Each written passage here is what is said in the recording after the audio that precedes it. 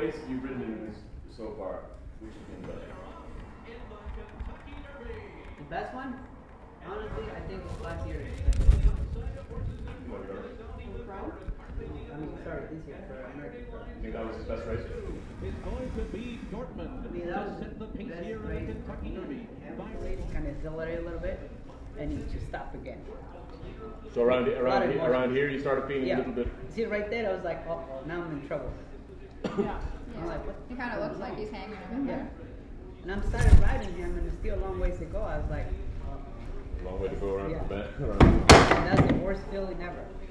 And now it gets to But his he turn, still and he grinded it started out. going, and he was like, oh, now I'm excited again.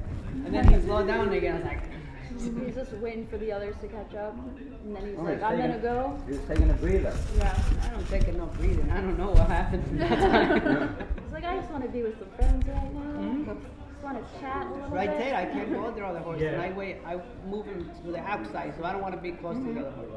Even in the turn, right in the elbow, you see how far I went? Yeah. But he was running like that, so I just keep it out. Yeah, you don't want to mess with his No. turn.